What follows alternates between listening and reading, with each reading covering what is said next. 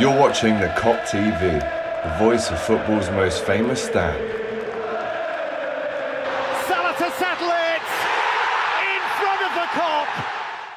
Welcome back to the Kop TV, voice of football's most famous stand.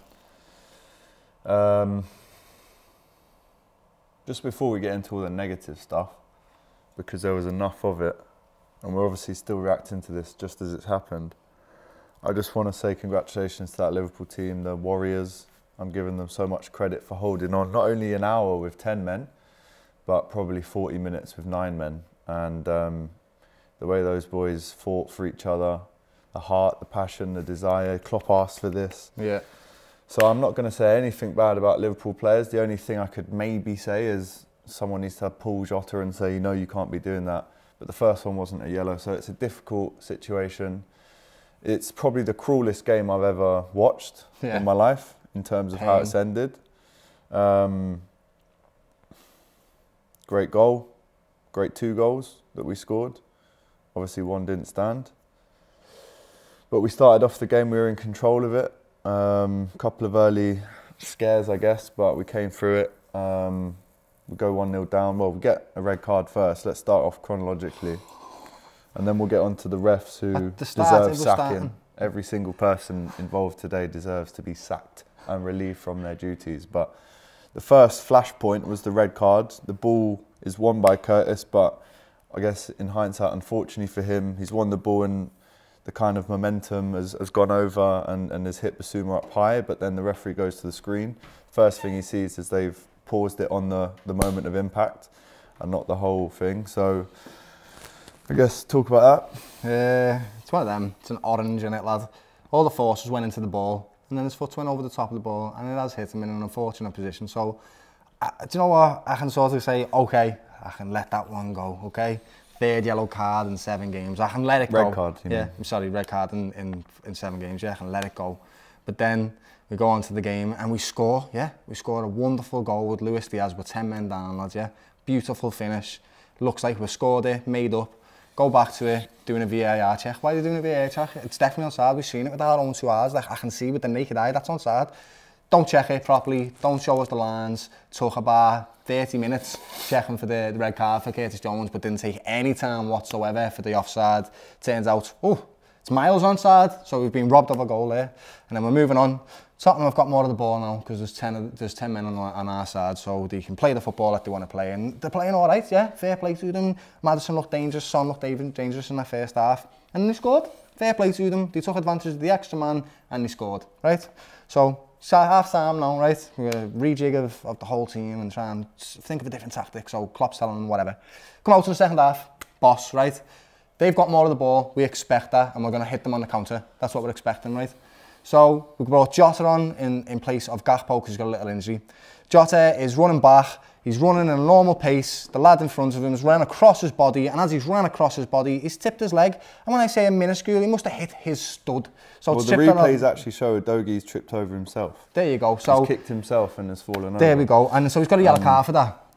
And then about 3 minutes later, he's stuck with the ball in the corner. Someone's pinched it off him, and he has lashed out there, and that was a yellow card. I've got to hold my hands up and say it was. But previously shouldn't have had the yellow card anyway. So there's a second red card for us. Great. So now the lads are 9 men down, and they've got to play against the new Tottenham, expansive Tottenham one that likes to play attacking football, and they've still got Maddison and Son on the pitch. They couldn't do nothing.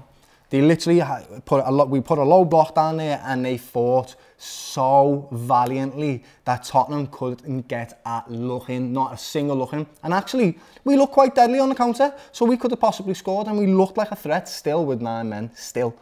And then we go on through the game, and it ends the way you've seen it, which is a 2-1, with Matip unfortunately scoring an own goal after one of their 700th cross.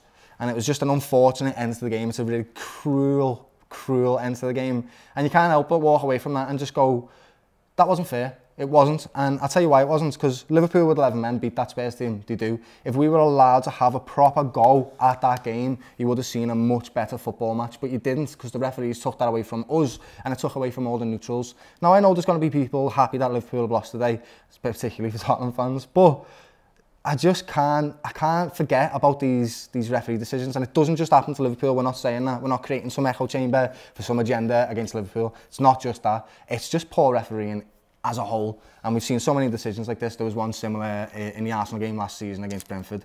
They should be checking the lines, as simple as that. The excuse that they've given, right, and I've seen it now what they said, right? They've said they wanted to keep the game moving along and they want to make sure there's not as much extra time anymore, so they're trying to do it at a fast pace.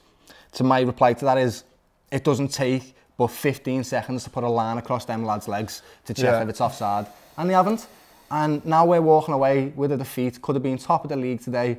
And it does just feel like, oh, I want to put my tinfoil hat on and just say there's something against Liverpool right now, because 4 yellow cards in 7 games, a disallowed goal, red card, 4 red cards in 7 games, and we've just had a goal disallowed that should have stood. And who knows what would have happened in that game if we took the lead there. Maybe they don't get their goal. It's just been a complete farce today, it really has, but nothing to do with the Liverpool lads, and I love them, honestly. If anything, it's give me a little bit of hope going into the season, because if you can perform that well with 10 men and 9 men, and you have done it already this season, imagine what we're going to do with the 11 men. And all I've got to say to the rest of the league is, we're fucking coming, lads. We are coming for yous. No matter what now, we are going to have that fight in our belly to try and come back and get to this top of the league again, lads. I'm not saying we're going to win the league, but we're going to be there or thereabouts, and we're not going to forget this type of result and the league fighting against us, mate. We will be back, I promise you, and I can't wait for Brighton away now.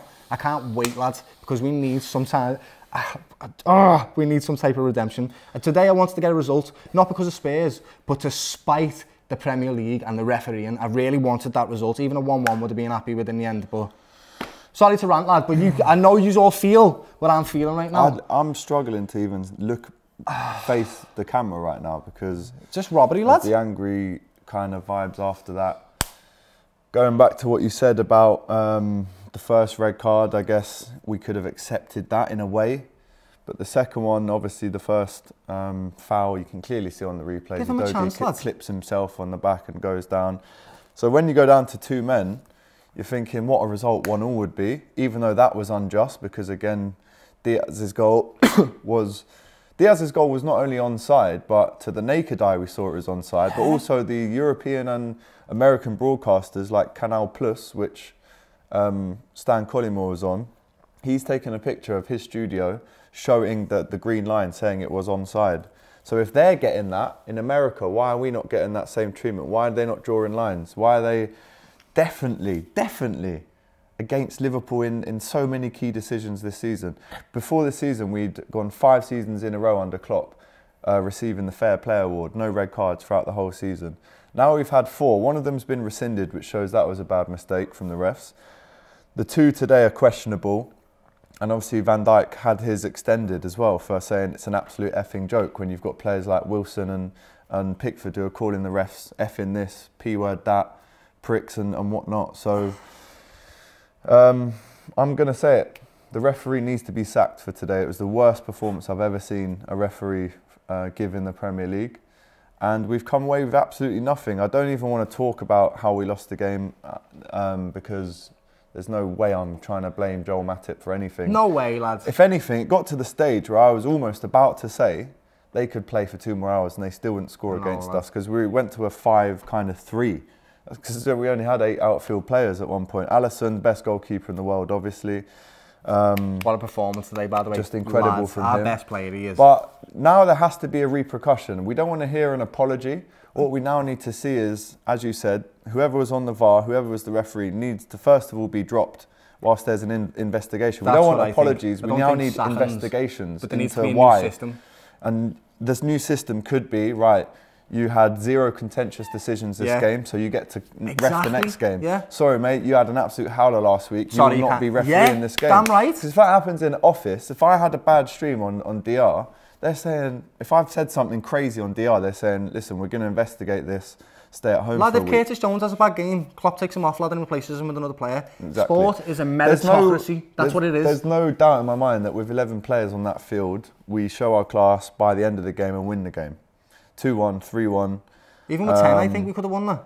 Even with 10, you know, we could have still won it. Let's not, like, I just want to say this, right? Spurs did not win on their merit. They won because of everything that was gifted to them today. Even our goal, the own goal at the end, it was because of us. We scored it for them. Yeah. There just needs to be a change of system. Nobody needs to be sacked. I don't, livelihood and all that, like, people, that's their jobs, like, that's their jobs. But there needs to be a change in system so that if somebody leaves, that catastrophic, there has to be an investigation. You saw it was onside and you chose to give it offside, which would suggest there's some agenda or corruption. Either competence or blatant. You're that stupid that you've actually missed it. So therefore, if you've got an agenda or you're that stupid that you've not seen it, you literally do not qualify to make that decision in front of the world. There needs to be a punishment. Probably 1 billion people watching that, and you've in the front of the world. Yeah, there needs to be a punishment. The punishment for us is we've walked away with nothing after a really good performance. Exactly, that's the point. Really that's why there needs to be a punishment on either side. Because now we could be top of the league, we could have been, and we're not because of these decisions that were made today. Simple as that. So there needs to be some kind of, you've made 5 bad decisions, lad, you're going to the championship for a month. That's what needs to happen. I don't know, I'm not the decision maker, but somebody needs to jig this up and change it because the margin of error is still huge. It's still happening, lads, so we need to change it. Don't know what we're supposed to do, lads, I really don't. Because that was horrible, that. I'm getting texts from Tottenham fans. Yeah. It's just shameless. Proper shameless. Anyway, listen, we're going to wrap it up there. It was all promising to be such a great day, a great evening, and it's been ruined by the referees. So, listen, if Tottenham want to claim that as a win, go ahead and do it. They've not beaten us since 2017. But if you're Liverpool tonight, angry isn't even the word. If I'm honest with you, I want to smash up this whole studio. Like, I want to tear it all down, smash the TV, smash the lights, smash the camera. But what's the point? Jurgen Klopp, even in his interview, said, I would say what I feel, but it's too expensive. Because he knows if he says what he feels, there's going to be a fine, and then the referees are once again covered. And that's the point. There needs to be a voice for this, for what we're feeling right now, because this is an injustice. And just to be, once again, really clear, this is not just a Liverpool thing. This happens to Man City, Man United. Obviously, the big teams do get favourable decisions, but every single team, you can name them all in the Premier League, they've all had a decision like this. That's just wrong. So it's going to take, I don't know what it's going to take for me to get over that, because I've never witnessed a crueler ending to a football match than that. If you can sum it up in the comments, try. I need to sit down and call out, because yeah, I'm fuming too. I have no words for that at the end. Like, Laurie didn't help. He's the biggest troll. He shouldn't be getting jobs like that.